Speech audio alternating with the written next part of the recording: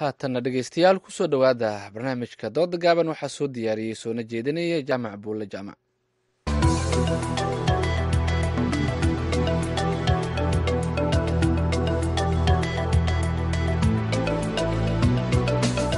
kulanti wanaagsan dhegaystayaal kuna soo dhowaada xubinta dooda gaaban ee maanta. haddii eebbaha idmo doodeenna gaaban maanta waxaannu ku soo qaadanaynaa sababta ay xildhibaanada soomaaliyeed hadday ahaan lahaayeen kuwa federaalka iyo kuwa maamul goboleedyada aysan xarumo uga fulanin meelihii laga soo doortay ama ay matalayeen. ma waxaa jira daruufo ka hor taagan inay arrintaasi sameeyaan oo ay u adeegaan dadka ay magac ahaan ku matalaan baarlamaanada maamul goboleedyada iyo kan federaalka? dooda maanta waxaa igala qaybgalaya axmed cabdisalaan khaliif oo ku sugan dhuusamareeb caasimadda galgaduud. waxaa kale oo asna dooda nagala qaybgalaya axmed maxamed jaamac oo jooga galbaharey caasimadda gobolka gado. labadiinaba kusoo dhowaada dooda gaaban iyo v o a ba. waa salaamaya idaacadda v o a iyo daadiyaha barnaamijka jaamac buule jaamac waana ku dhowa. haddii aan ku horeeyo axmed cabdisalaan khaliif oo dhuusamareeb joogo, maxaad is leedahay? waa mahadsan tahay jaamac. waxaa jira horta duruufo ama caqabado ka hor istaagaya xildhibaanada haddii ahaan lahaayeen kuwa maamul goboleedyada iyo kuwa federaalka in ay xarumo ka furtaan deegaanada laga soo doortay. haddii aan ku kala qaado qodobadaas, waxaa jirta maamul goboleedyada siba aniga hadda maamulkan aan joogo ee galmudug caasimadiisa aan ku suganahay dhuusamareeb, xildhibaanadiisa ma qaataan wax mushaar ah ama ma lahan wax bajad ah. taasina waxa ay caqabad ku noqonaysaa in xildhibaankii uu inta jeebkiisa iska fangareeyo oo xarun ka furto deegaankii oo laga soo doortay. waxaa laga yaabaa in xildhibaanka aanu helaynin meel maanta bajad gooni ah ama lacaga gooniya ay kasoo galaan qurbaha ka yimid. ta kale waxaa jirta deegaanada qaar waxaa ku sugan sidaan wada ognaha shabaab. marka xildhibaankii laga soo doortay deegaan ay hadda maamulaan xarakada al-shabaab ma u suurtagelayso in uu tago kaasi oo una xafiis ka furto. waa dareemaysaa waa kale aragti duwan yihiin dowladda iyo shabaabku. waxaa kaloo jira xildhibaanada qaar waxaa lagu soo doortay ama ay ku yimaadeen sadbursi min jecleysi bay ku yimaadeen, ama kooxo ayaa keensaday ururo, ama waxa ay ku yimaadeen mabda dadka xilka haya ama talada haya ay ka siman yihiin. marka xildhibaankii qabiilkii iyo beeshii uu ka soo jeeday oo aan raalli ka ahayn isaga ahaan xildhibaan ahaan inuu matalo ma suuragelayso in uu tago deegaankaas. waayahay, 3 qodob oo cadcad ayaad sheegtay. waxaan axmed baan u wareegayaa. axmed maxamed jaamac. waa mahadsan tahay jaamac. anigu ma qabo, waxaan qabaa fikir ka duwan walaalkay midka uu sheegahayo. guud ahaan waxaan qabaa degmooyinka inta badan ama Soomaaliya ha noqoto ama gobolada ha noqoto, xildhibaanadu hadday heer federaal yihiin iyo hadday heer maamul goboleed yihiin way tegi karaan. markii aan sii faahfaahiyo, anigu gaar ahaan waxaan joogaa gobolka Gado, gaar ahaan caasimadda gobolka. maamulka Jubbaland markii la dhaho kale waa 3 gobol. gobol lama hayo, gacantaba kuma jiro. gobolka kalena waxa la degmooyinka laga hayo waa cayiman yihiin. laakiin gobolka Gado oo kale waa 7 degmo, 6 degmo oo kamid ah waa nadiif oo dawlad baa joogto oo shacabku waa caadi, waa la degi karaa, waa la imaan karaa. marka ma arko in hadda caqabad ay jirto in degmada Garbaharey, degmada Doolow, degmada Luuq, degmada Balad Xaawo, Baar Dheere oo kale inta xildhibaan ama heer federaal ama heer gobol wuu imaan karaa, wuu ka samaysan karaa waxa la yidhaahdo xafiis. waa ujeedo kale iyo dowladnimada oon loo bislaanin. qofkan xilka wuu qaaday wuu soo raadin karaa, laakiin ma yaqaanaan baan dhihi karaa inta badan qaabkii dadka bulshadii loogu shaqayn lahaaba yaan aad uga dhadhacsanayn. marka waxaan dhihi karaa dowladnimadii baan weli dadka u bislaanin. hadday noqoto dadka xildhibaanada lagu matalaya, hadday noqoto shacabka laftooda haddii ay ka hadlaan oo arrimahaas ka hadlaan oo la hadlaan oo ay ku boorin lahaayeen in la imaado way imaanayan. laakiin wax caqabad oo hadda keeni kara in aan loogu cudur daari kara dhihi karo degmooyinka lagama furan karo ma arka anigu. waaya axmed cabdisalaan waad maqlaysaa. axmed maxamed jaamac wuxuu yidhi inta badan deegaanadu waa nabad, meelo kooban unbay daruufi ka jirtaa. jaamacow taa waxaan ku darayaa walaalkay axmedna aan kaga qancinayaa.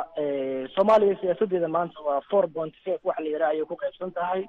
tusaale waxaan usoo qaadanayaa ceelbuur, xaradheere iyo ceeldheer xildhibaanada laga soo doortay xildhibaano number tiro aada u badan bay noqon karaan haddii la isku dardaro. marka 3daa degmana waxaa gacanta ku haya shabaab.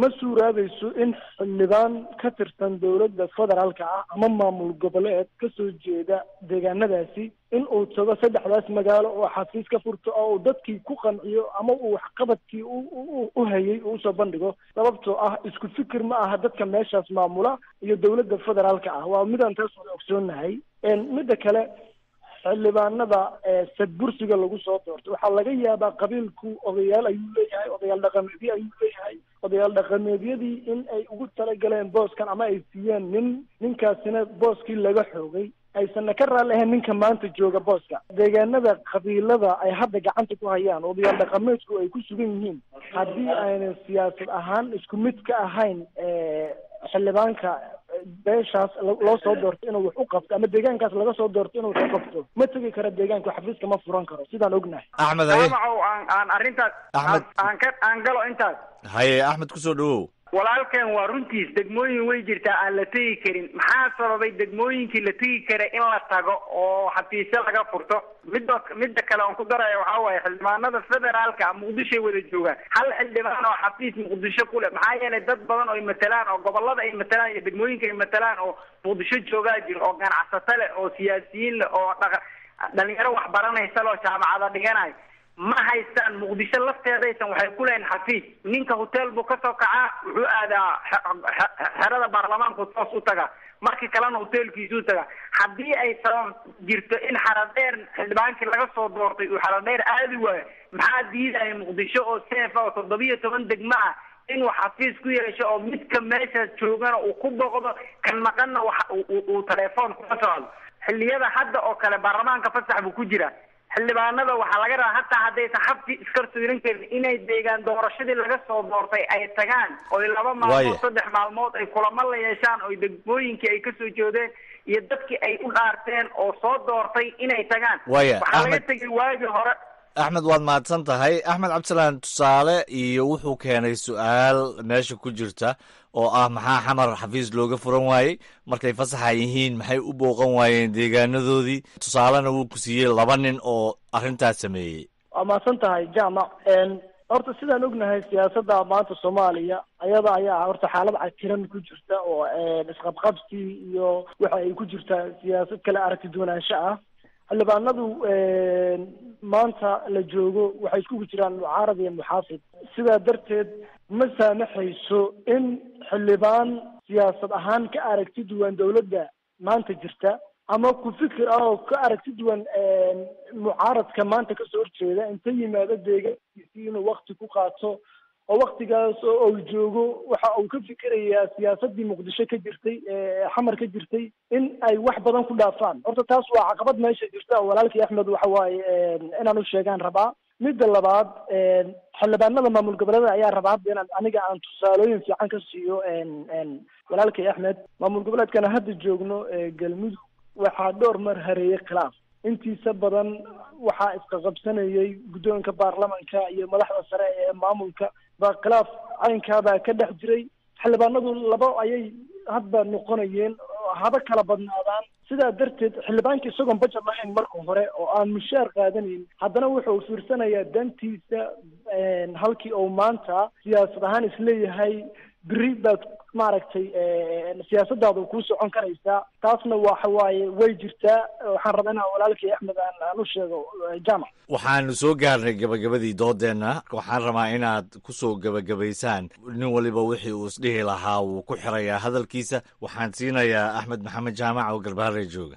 waa mahadsantahay jaamac waxaan kusoo gabagabaynayaa anigu xildhibaanada ama hadday noqoto heer gobol ama hadday noqoto heer federaal waxaan kula dardaarmi lahayn inay deegaan doorashadii laga soo doortay ay tagaan siyaasadda ay isku hayaan waxaa ka duwan meesha laga soo doortay qofka siyaasadda wuu ku qaban karaa ama way isku qaban karaan xildhibaan kale oo kasoo horjooda ama deegaan kale ka yimid laakiin ma ahan siyaasadda la isku hayo muqdisho yaa waxay iga mancinaysaa in deegaankii layga soo doortay aan tago marnaba ma saamaxayso marka hadday xildhibaanada marka hore ee ka hoostay waxaan leenahay in ay tagaan degmooyinkii laga soo doortay ay dadkooda la kulmaan waxaan filaynaa dastuurka iyo sida loo socdo had qof iyo cod baa loo bixi doonaa haddana 51 qof baa xildhibaanada soo dooran marka ninkii rabo inuu cod dadkiisa ka helo waxaan kula talin lahayn ama qasab ku ah inuu degmooyinka tago baahida dadka ka jira uu ogaado cudurdaarna uma noqonayso siyaasadda muqdisho yaan dhowrayaa ee degmadii layga soo doortay waaye Axmed aadaad u mahadsan tahay. Axmed cabdisalaan Khaliif oo dhuusamareeb jooga, maxaad ku gabagabeynaysaa? jaamac waa mahadsan tahay. aniga waxaan ku gabagabeynayaa xildhibaanada ma tegi karaan deegaanadooda ilaa la helo dawlad gacanta ku haysa dalka oo dhan. khilaafka hadda jira ama madaxda dawladda federaalka ha ahaato ama kuwa maamul goboleedyada ha ahaato ilaa la xaliyo ma ay tegi karaan deegaanadii laga soo doortay. taa waxaan leeyahay uma sahlana in xildhibaanadii ay tagaan deegaanadii. marka waxaan kula talinayaa madaxda dawladda federaalka iyo kuwa maamul goboleedyada bal horta in khilaafka dhexdooda la xaliyo, deegaanada ay hadda shabaab inaga haystaanna laga saaro, dawladuna ay gacanta ku dhigto dalkoo dhan. markaasna xildhibaan walba oo deegaankii laga soo doortay iyo dadkii soo doortay oo tago laguna xisaabtamo. aad ayaan idinkaga mahad celinayaa Axmed maxamed jaamac oo Garbaharey jooga iyo Axmed cabdisalaan Khaliif oo dhuusamareeb jooga. aad baan u mahadsan tahay. dhegeystayaal, qormadeeni dooda gaaban ee maanta oo ay igala qayb galayeen Axmed cabdisalaan Khaliif oo ku sugan dhuusamareeb iyo Axmed maxamed jaamac oo jooga Garbaharey waa naga intaas tan iyo kulantideena dambe. ismaqal dambe oo xiiso leh.